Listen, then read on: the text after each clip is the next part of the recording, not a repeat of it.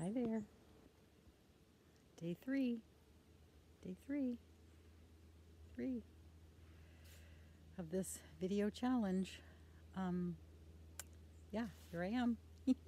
What I'd like to talk about today is more grounding, and this is about the body grounding into the earth. So, when we practiced the last couple of times that we've practiced grounding, we've grounded to our body, and we did it by rubbing our fingers. And then we grounded by calling our attention off of all of our thoughts out in the world, calling it back to our body. So now what I'd like to do is talk about grounding to the earth.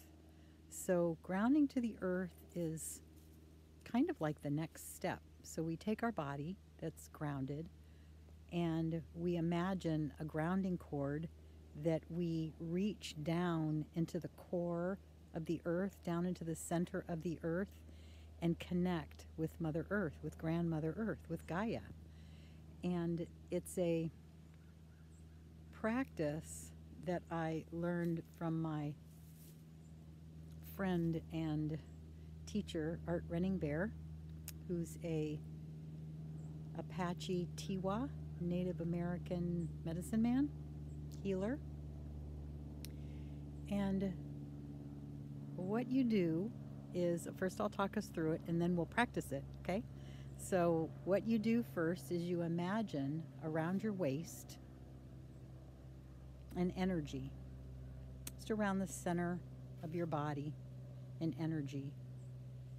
And you can imagine it in whatever way feels most real for you. That's what's very important, that you make it real for you. So it could be ribbons, it could be a grounding cord, it could be a beautiful golden chain, it could just be a flow of energy, it could be a waterfall. Anything that when you think of a grounding cord, it could be roots, right? Which is what I like to use. Anything that feels real and right for you, utilize that. So we're going to imagine that and we're going to gently drop it in to the center of the earth, past the surface, past the crust of the earth, and moving all the way down into the center of the earth. And then we're going to allow that energy to spread out and populate the entire planet. Yeah, kind of crazy, huh? So we're going to practice that. So let's first practice it. No, I want to practice it with the last two practices that we did. So here we go. So we'll start with grounding to our body, and we'll start with the physical, the rubbing the two fingers together. So, okay, so if you're willing, here we go. So close your eyes and or soften your gaze, looking down, and put two fingers together. And with great attention and focus, rub them together. And this attention and this focus of yours is so present that you begin to feel the ridges of your fingertips, right? There's a hummingbird over us right now. I don't know if you can hear him. He's probably attracted to my red vest. Sorry for the distraction. So rubbing your two fingers together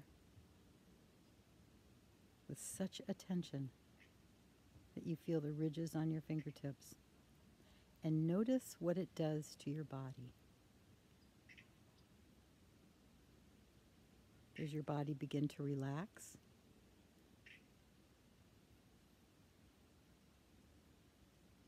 That's what mine usually does. It begins to relax. And then the breath comes. It's kind of like a spontaneous breath. It kind of cues me into knowing that I've moved into a different state. I've moved into a state of being more connected with myself, more present in the moment, more grounded to myself.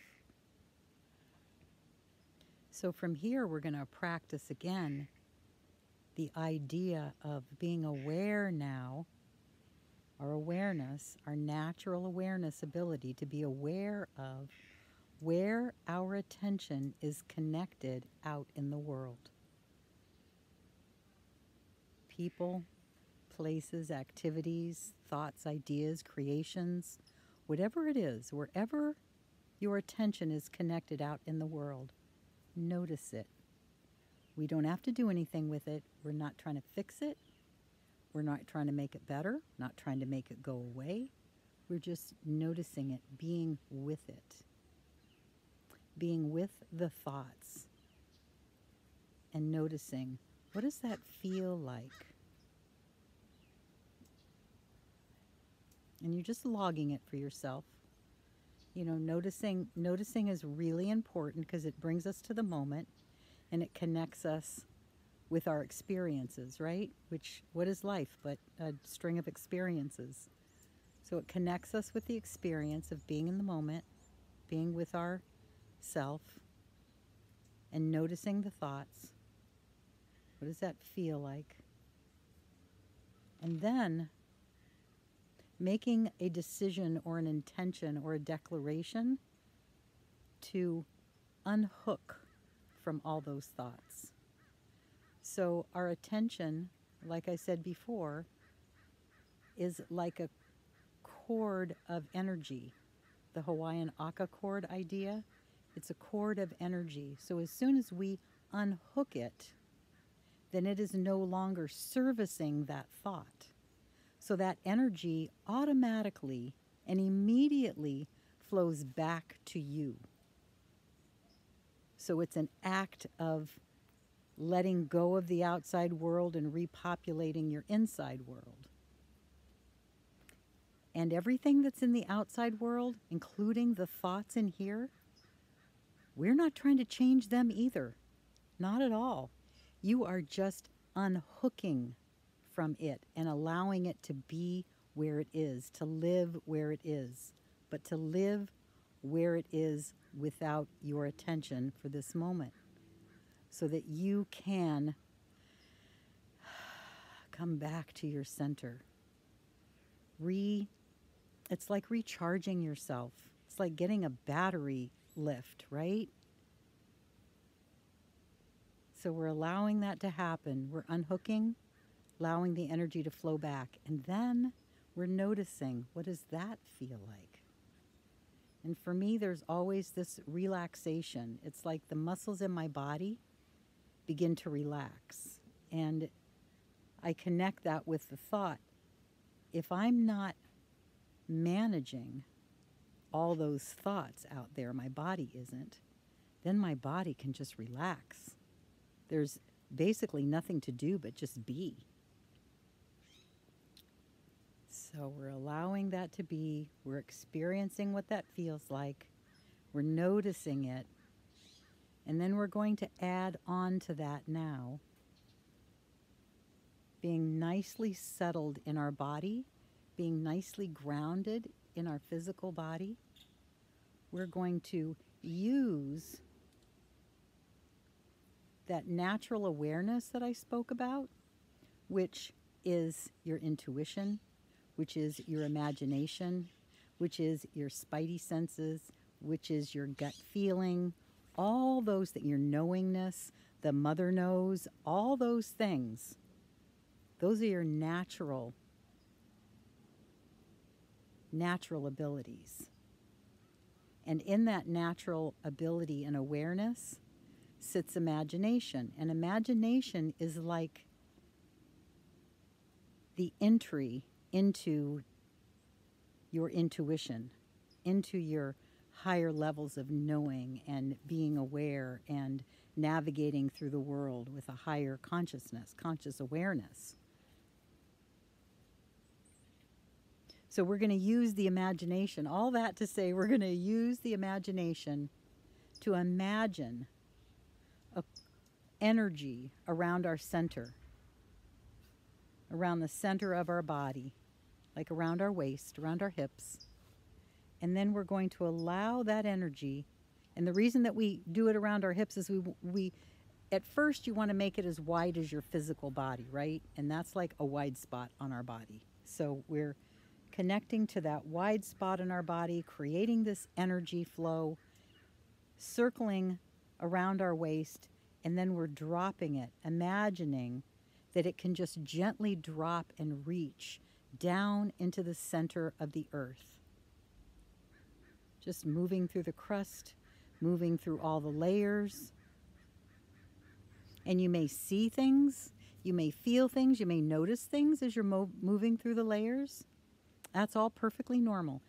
And you may notice nothing, and that's perfectly normal. So just allow yourself to have the experience that you're having and honor it, right? So allowing that energy to drop, your grounding cord to drop all the way down into the center of the earth, connecting with Mother Earth, with Grandmother Gaia. And she is there for us. In all the native traditions, in one way or the other, Mother Earth is there for us, always. We are intimately connected. This is not a solo journey, so to speak. We are here with her in an understanding that we support her and she supports us, and we're all connected to the highest self, right? So connecting to Mother Earth, allowing her to connect back to us, to fill us with her wonderful, beautiful, loving, kind, supportive energy, and giving us that feeling of being safe and being exactly where we're supposed to be, knowing that our body does not have to worry. It doesn't have to anything. It can just be present and be safe and be full and be connected and be vibrant and be healthy and be loved and be present and be present and be present in the present moment. So I'm going to leave us here today and allow yourself to have it for as long as you want, and then let it go and move back to your natural state of being and awareness. Until next time, thanks for stopping by. We'll talk again later. All right, bye.